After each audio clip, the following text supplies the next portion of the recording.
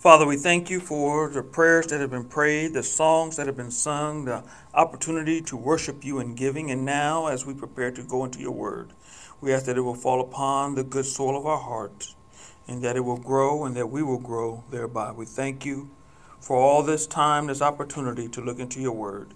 And as we begin this new series, we ask that you will just touch us in a new and refreshing way. In Jesus' name, amen. We are on to a new series. And the new series that we are on is called Some Assembly Required. One of the favorite, or I shouldn't say one of the favorite, but one of the most well-known places to go and get things for your house is called IKEA. Now, when you go into the IKEA store, everything is set up and arranged and positioned, and it just looks so nice. And so you say, I want that item. When they deliver it to your house, they don't deliver the item, they deliver you a bunch of boxes. And if you're not careful, the instructions for the boxes will be in a foreign language, and you have to try to figure out how to put that thing together. So we all have experiences with putting things together. And now even today when you're ordering some things, it'll tell you that some assembly is required. But that word some is kind of just put there to not let you know that you got to put everything together.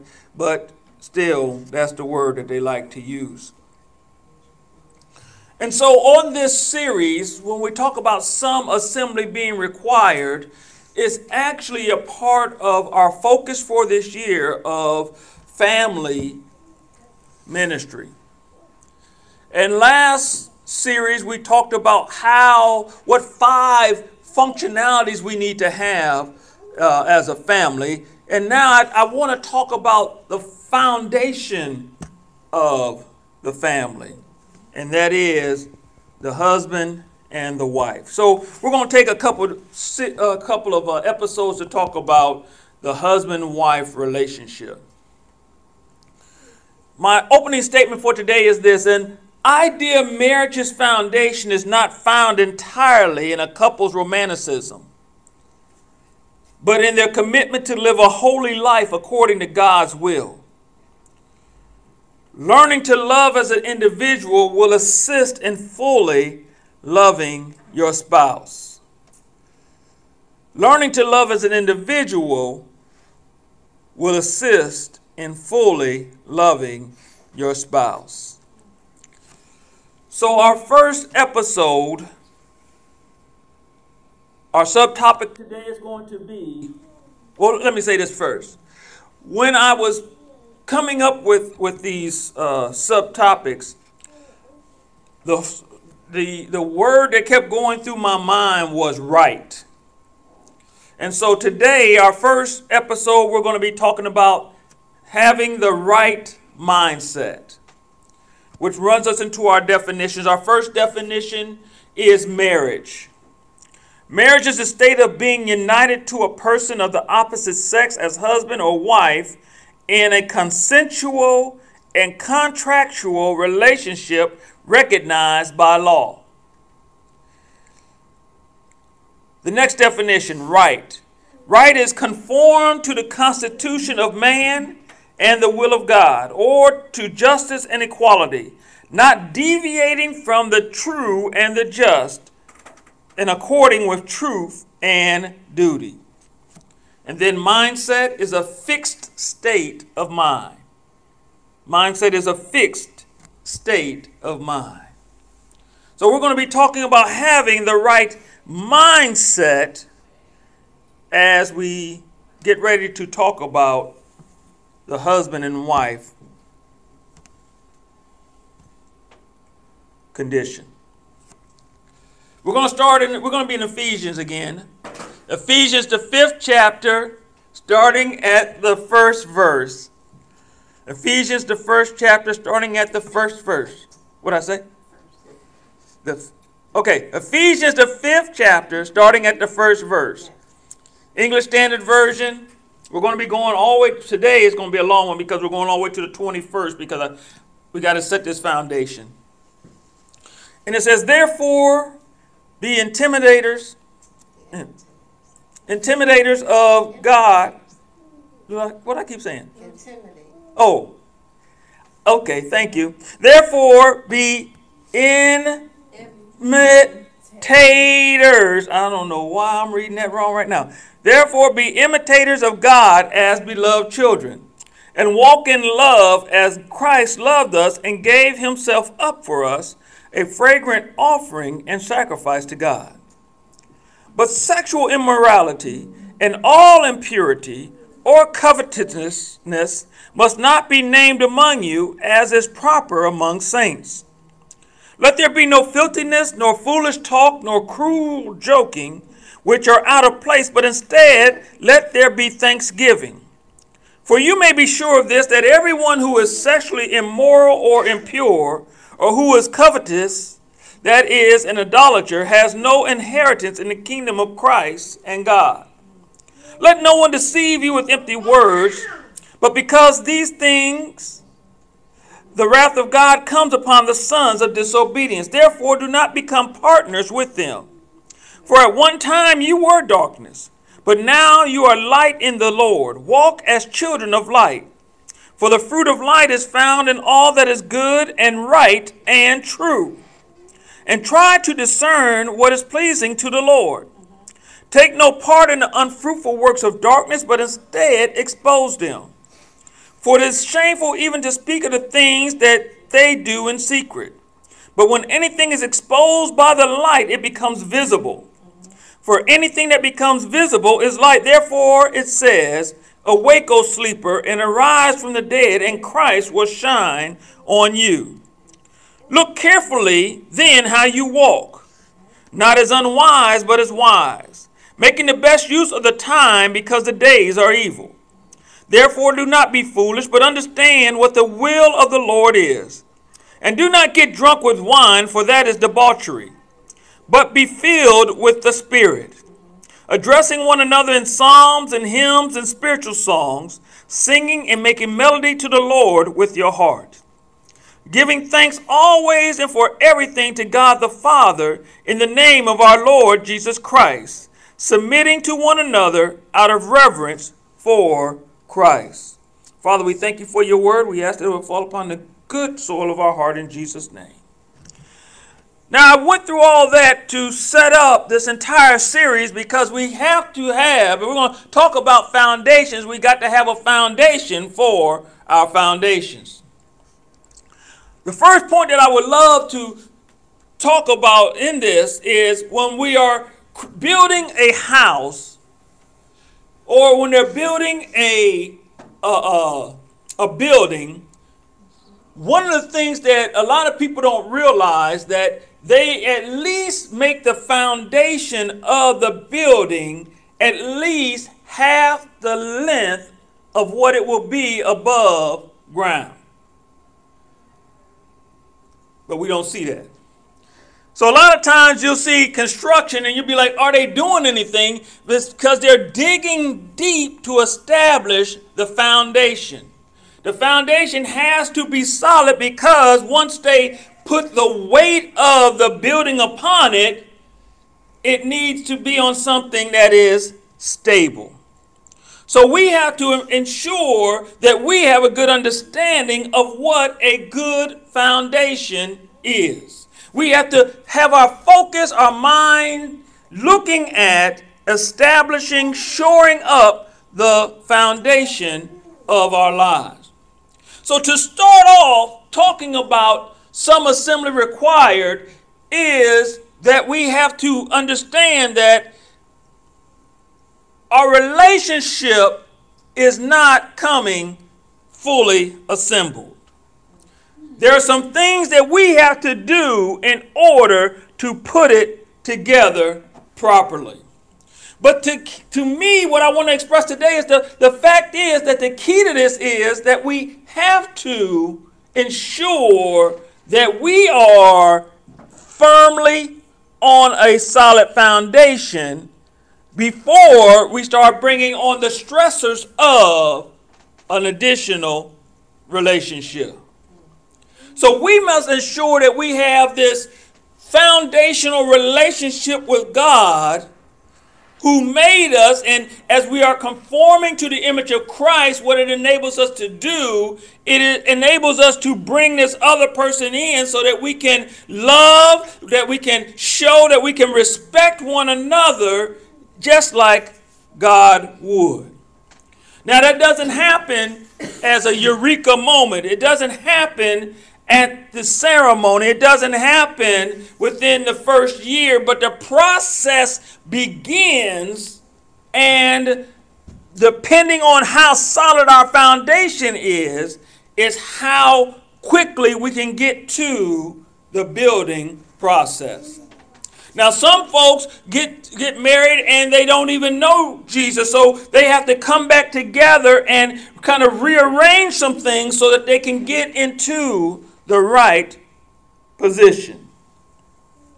And how have y'all ever wondered, well, I'm going to ask y'all.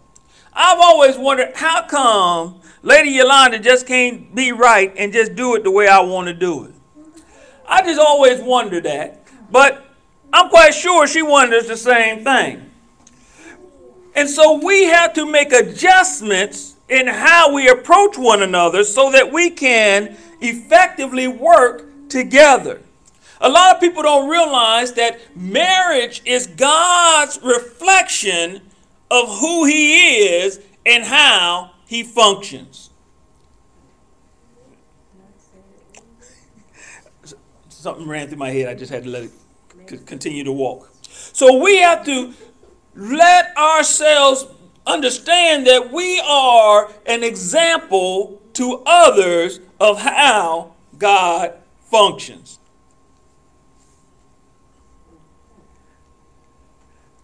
How we operate in our marital relationship is an example to others of how God functions. When we are operating in our marital relationships, we are reflecting how God functions. When we come together as husband and wife and are interacting with one another, we are reflecting how God functions.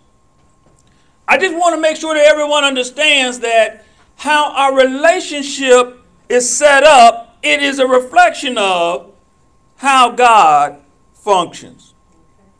Now, in order to get a true understanding of that, we have to be connected to God in order to understand how God functions. So as we look through this Ephesians, the first chapter, first verse, the 5th chapter down to the 21st verse, Paul is what he's doing is he's getting ready to talk about the marital relationship, but before he can do that, he has to talk about the foundation and having the right mindset as we go forward. The right mindset is not us being focused on us, but it's us focusing on others. As we have talked about before, if you want to be first in the kingdom of heaven, what must you do? You have to be the servant of all. And so we want to pull in that type of mindset, take it into our relationship, and then our relationship reflects how God operates. And so he brings out that we want to follow God's example. We want to walk in the way of love. We want to do things in the way that God will do them. And we want to operate in the love of God. Now, there's different types of love, but the unconditional love, the agape love, love in spite of, love because of, is where we want to reach. And so in order to love God's way, we have to have God's level of love. And so Paul is bringing out the type of behaviors. As you go through this and read it, you'll see he says, don't do this, but do this. Don't do that, but do that, because he's saying this may be how you were doing things before, but to operate in the God's level of love, this is what you should be doing. We should be ensuring that we have the proper communication, and that we shouldn't be talking foolish, crazy, vulgar, or we should not be trying to be harsh when we communicate. We should be wise in everything we do. We don't allow ourselves to get tied up in immorality or things that are not giving God glory, that our life should be a reflection of God's holiness, and that we should communicate properly, and that we should be wise. And so we see how Paul is setting this up. He hasn't said a thing about husband or wives yet. He is focusing on the individuals, because if we get your personal foundation straight, when we come together, it's easier to combine two good foundations instead of two broken foundations. So we want to establish who we are in Christ first, and then be able to interact with the other believer. And so we want to ensure that the righteous living that we are doing is not just because we're married, it's because of our relationship with God. And so we want to operate in that way. And so we have come and we have seen how people, when they are on the, on the track of getting married, they're dating, they're spending time together, and they're doing all these things. A lot of times, everyone puts their best foot forward so that you get the best look of this. Lady Yolanda was showing me a video of a young lady doing makeup, and the before picture and the after picture was two different pictures. And at first, I actually thought, I'm being honest, I actually thought that it was just two different people. But then she said, no, babe, you got to look at this. And she would put the stuff here and did it all kind of clown. And then she did some more stuff. And then I'm like, how much stuff she going to put on? She was like, she ain't even done. She took so long that they had to do the fast action stuff. So she was moving all quick. And I was like, Lord Jesus. And that dude going to get all messed up. There's a movie. Yeah, I'm laughing too on the inside right now. And there's a movie that came out a long time ago. The name of the movie is called I'm Gonna Get You, Sucker. And in that movie, we had this situation where the guy is taking this lady, nice looking singing lady, he takes it to her room, and everything is going well, and they're getting a little bit romantic, and she says, okay, let me get comfortable. And he's sitting in the chair, and she starts getting comfortable. The first thing she takes off is her wig. And she throws her wig at him, and she's laughing. And he throws the wig all over the place. And then she takes out one of her eyes. And then he's sitting there like, what? But then the thing that got to him was when she pulled her leg off and threw it at him. You know what I'm saying? Everything was not what it seemed. So we want to operate in a level of integrity and honesty. Listen, I have no problem with makeup. I have no problem with that at all. I think that it is very easy for us to do anything to an extreme that could make it unhealthy. Not saying that this young lady was doing anything unhealthy. I'm just saying from what she started off with to what she finished up at, it looked like it took 2 hours. Now to me, you should only take about 20 minutes to put on makeup, but that's because I don't wear none, so I don't know how long it takes you. But anyway, my point is that we have to kind of not focus on what the world says the standard should be, and focus on what God says the standard should be for us to be complete and whole in who we are. Because we don't want to have an unstable foundation and then bring the weight of a relationship into our unsettledness, because all that does is cause increasing damage to our foundation. So we want to make sure that we're on a solid foundation, that we're walking in truth and honesty and holiness, and that we're standing up for righteousness, so that when we walk in it, that whenever things come, it doesn't unsettle us, but that we are firmly placed in the situation.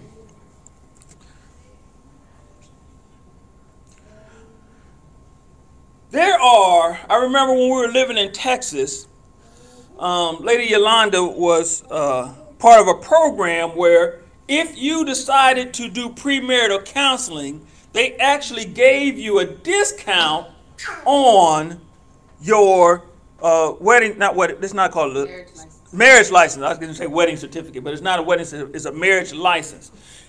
Why? Because marriage is one of the few things that has such a heavy result, or has a potential of causing heavy situations, but we don't provide people with a mandatory process to make sure that they're qualified to get it. You got to go through driver's training to get your driver's license. If you want to be a trucker, you got to go through additional training. If you want to drive a motorcycle, you got additional training. Fellas, watch it. And so we have to ensure, I'm talking to you three, so we have to ensure that everything is going in a direction that is going to provide us with what we need in order to go forward. We want to strengthen it. We want to provide. And it has been proven that folks that get marriage counseling or premarital counseling have a 30% stronger marriage than those who don't. So if it's going to give me a 30% chance of being successful, why would I not do it? You don't have to answer. I just wanted to throw that out there. The next thing that I want to talk about is that we have to understand a thing that Gary Chapman called love languages. Love languages are that way in which we like to receive the communication of love. And there are 5 primary love languages, but there are hundreds of dialects upon that. Now, what we like to do is we like to communicate in the way that we like to receive. And once we understand that, then we have to change our process so that we communicate so that our spouse can receive. Let's say, for instance, if your love language is, let's say, giving gifts, and your spouse's is words of affirmation. When they come in and they say, oh, you just look so nice today, and you look so, it doesn't have the effect to you, but they feel good because that's what makes them feel good. But if they walk in with the little, they went next door to the neighbors and pulled up some of their roses, cut off some of their roses, and bring those roses into the house and say, hey, I was thinking about you and I got you these roses. I shouldn't have said the other part, but anyway, they brought you some roses. You're gonna be, oh, you thought about me, you brought me this gift, and it makes me feel good. One of the situations that I am seeing a lot of is that it's so easy for us to communicate in our love language that we believe that because I'm communicating in my language that you should feel how I feel because it's my language. Now, how many of y'all know that if you speak French and your spouse speaks Spanish, y'all not going to communicate too well together? And it's going to become frustrating. And it's going to become discouraging. And it's going to become frustrating, discouraging, and then it's going to make you angry. It's going to become frustrating, discouraging, make you angry, and then it's going to make you not want to be around one another. It's going to make you frustrated, angry, not want to be around, discouraged. It's going to do all these things, and next thing you say, we have no compatibility. In the court system, they call it irreconcilable differences. We just don't like each other no more. So if we understand that as I'm establishing my foundation, I have to know who I am in Christ. I have to know that who God created me to be. And when I know that and I can stand firmly on that, when I bring someone else into my life, I can help them to help me to help them to love me. Y'all get that? If I know that my love language, for instance, is words of affirmation, I can say, if you want me to feel good, then affirm me.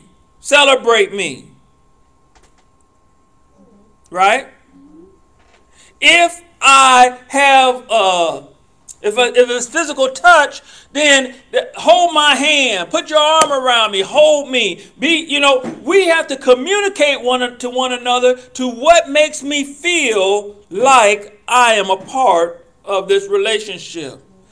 And the same thing that we have to do when we are talking or interacting with God. We have to understand what God's love language is. God's love language is loving others unconditionally. That's his love language.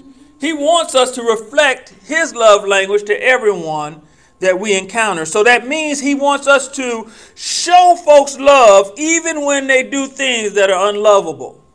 It's not to validate what they've done, but to show that there is a level of concern for that person so that they can know that they don't have to stay or be the way that they are, that there's something different, there's something more that they can grab a hold of and be a part of. And so when we're diving into this, as we're looking at this, as we're journeying through this next couple of weeks, we're going to be talking about of course, we got ladies go first. So Paul, next he talks about the woman's role in the relationship. Then he talks about the man's role in the relationship. So we're going to kind of go down that same pathway. And this is not an opportunity for us to point fingers and say, you need to do this, you need to do that. It is an opportunity for us to understand the process and God's design for marriage. Because again, God's design for marriage is a reflection of his relationship with man. He wants to show us in a physical form of how he desires for us to operate. I want to say this and then we're going to call it a day for today. That God created man, then he created woman, and during this whole process, he made sure that they understood that they were for each other. That they were for each other. That they were for each other. That they both had a part in this. And their part was not designed to be separate, but it's to be together. One of the things that I think about when I think about that, when it talks about a man shall leave his mother and his father, and he shall cleave unto his wife, I always think about one of the things that we used to do back in the day when we were out on patrol and you getting tired and you guys have stopped and you're trying to get a rest. What you would do is you would sit back to back and you would kind of lean on one another. And so it would be like, okay, man, I'm going to go ahead and, close my eyes for about 2 or 3 minutes. And you close your eyes and you get your little nap in, and he bump you, wake you up, and then he take his turn. The only problem was when both of y'all was really tired, because then you could get left. But the point was you had that person that was looking out for you, and you were looking out for them. And that's the same way, the same dynamic that God wants for marital relationships.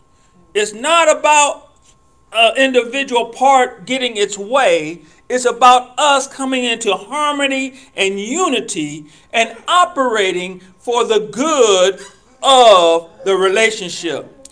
The good of the relationship is greater than the good of the individual.